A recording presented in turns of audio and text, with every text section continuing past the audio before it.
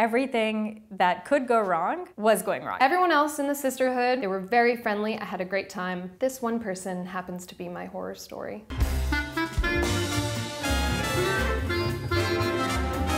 I was Miss Roanoke Valley 2013 and top 10 finalist at Miss Virginia. And before that, I was Miss Virginia Dogwood. I was Miss India DC first runner-up. I competed for the 2012 title of Miss New York USA in my first and only pageant. I started the pageant game really late. I started in my early 20s, so I wasn't quite sure what I was getting into. Most of the girls that I was competing with had been doing this since they were 5 years old. I also didn't have as much training because I'd never taken like a pageant seminar. So when you win a local, the next step is to go to state. So we were competing for the title of Miss Virginia. It's essentially one long week of competition. And the idea is that all of the finalists come to the same hotel, they all stay on the same floor, they room together with another contestant, and you have all sorts of activities from dance rehearsal, preparing for your talent, your swimsuit. You also have public events during that week that you just have to be a part of. So one of them is the picnic. When I think picnic, everybody was talking about how casual it is. So I thought, okay, flip-flops and a cute dress. My pageant director had told me I should be wearing a dress at all times for pretty much every event, and to dress nicely. I had this whole outfit planned out. It was a beautiful cocktail dress. When I talked to my roommate, I just wanted to fit in because this is my first year at States. I didn't really know what to expect, and I didn't want to come across as pretentious, so I asked her, and she said, oh no, it's totally low-key, it's really casual, don't worry about it, it's not that big of a deal. So I felt like my dress was a little too fancy, and I thought to myself, I don't want to show up there and be the only one dressed up, so I'd rather dress down. So I picked the most casual dress I had, a strapless cotton dress, something from Wet Seal, so you can kind of imagine. It wasn't inappropriate, but it was just super, super casual with open-toed sandals that were flat and very little makeup. It's probably about an hour before we have to go. We're both getting ready in the room, but there's only one bathroom, so she ends up needing it, which is not a big deal, but she kind of takes all of the time in the bathroom. So at that point, I'm just getting ready in the room as fast as I can and changing into that casual dress. She comes out of the bathroom. She wore this like long white dress that was like flowing. It had a little bit of like a train, and she had like feathers or something in her hair. She had makeup completely done like it was something a professional makeup artist would have done. She looked flawless, and she had beautiful heels on and just white and gold, and I'm thinking to myself, wow, I thought you said it was casual. We pretty much got like a 5-minute warning at the door, so we really don't have any time, we have to leave. So I show up on the bus thinking maybe it's just her, that's her definition of casual. Nope, all of the contestants were looking like that. Hair perfectly done, makeup to the max, 5-inch high heels, like gorgeous dresses, and I'm sitting there with open-toed sandals and a short strapless dress. And what I didn't realize is that you also get photographed at all of these events, and these photos become public. The judges may or may not be looking at these photos. It does somewhat contribute to your final score. Everybody else looked like they just walked out of prom, and I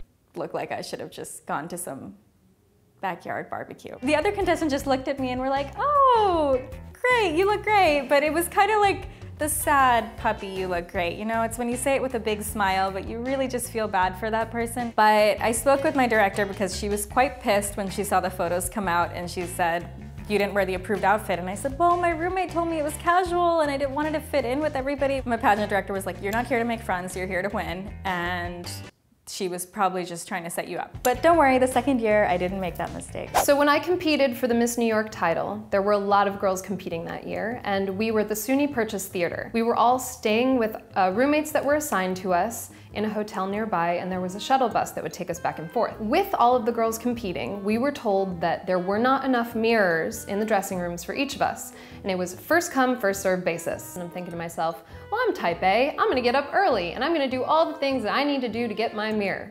And I did. My roommate and I hopped on the shuttle bus that morning, we grabbed our breakfast, all of our things, took it with us, went to the dressing room, got our private mirrors, did our thing, ate our breakfast, and we were pleased. Until I went to the restroom, and then I came back, and someone else was at my mirror. And I'm thinking to myself, first come, first served basis. This one is mine. But very nicely, I walk up, I say to her, hey, what's going on? And she looks at me and goes, well, what's going on with you? And I'm like, I got here early. I set out all my stuff. What is this girl doing? I look at her and I go, I think that there's been a miscommunication. You know, this is my mirror. I'm trying to be all nice. And then she goes, oh yeah? Gets up in my face and she's like, well then where's your stuff? So I look over and all my stuff that I had set out is missing. And I'm looking around and the girls are staring at us in the room and I'm like, I think she stole my stuff. So she's up in my face and I look at her and I go, well, where is my stuff? Did you move it? And that's when she lost it. Got in my face, tried to pull my hair. So all the girls come rushing over and they break us up and I'm thinking to myself, what the heck is happening right now? And where are my things? As it turns out, she had taken them, put them in a corner, and put a jacket over them. One of the other girls found it, they reported her. They all stood up for me, including my roommate who had gone with me and vouched for me that we got there early. She ended up getting kicked out of our dressing room, but that did not keep her from shadowing me for the rest of my experience. So when I'm in line waiting to interview, there she is, walking by, giving me the evil eye, being like, good luck. We're in the wings and we're waiting to go on stage. I have my gown on that has a train and I go to walk and I'm like, oh, I'm stuck. Yeah, I'm stuck under her shoe. So I'm like, okay, great.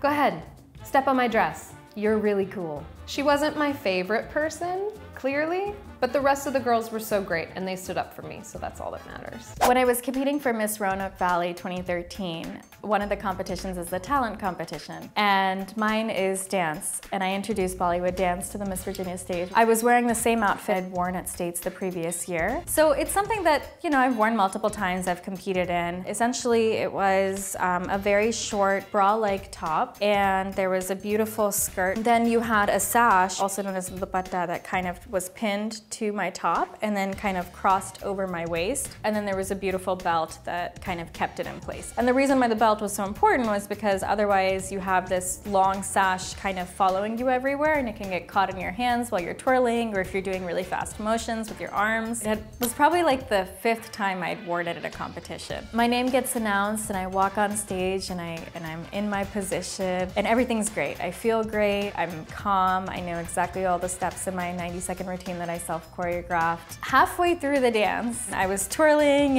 and moving my hands and just, I feel this snap. My belt literally broke and just fell on the ground and my sash had just completely come undone. Here I am, with everybody staring at me, the judges right in front of me. In my head, I'm thinking, oh my God, I've already lost this. What am I gonna do? I can't keep going. And then I'm like, no, I gotta keep going. So I'm having this like weird internal fight amongst myself in 90 seconds, mind you, while the song is still playing. I knew that if I stopped, there was no way I was gonna get a good mark on my talent competition. So I turn around really fast, I continue my steps, I just keep going and hope for the best. My heart is racing way faster than normal. I was definitely challenged when my belt broke because it was kind of lying in the middle of the stage, which is where I was performing, and I was moving very fast and I was worried I was gonna trip on it. And then it didn't help when I was raising my hands and twirling that the scarf was kind of catching on to my arms and it was getting stuck and so you couldn't quite see my arms. The song ends. I literally just run off stage. I get behind the curtain as the other contestant follows through to perform her talent. I'm just bawling and I'm like, great, well, there goes that. Definitely not winning this one. I was very shocked when the results came through and the judges ended up having me crowned as the next Miss Roanoke Valley. There's so many emotions that were going through my brain because I genuinely thought I had lost my chance. The best feedback I got was that I continued to dance, and I think maybe that made a difference.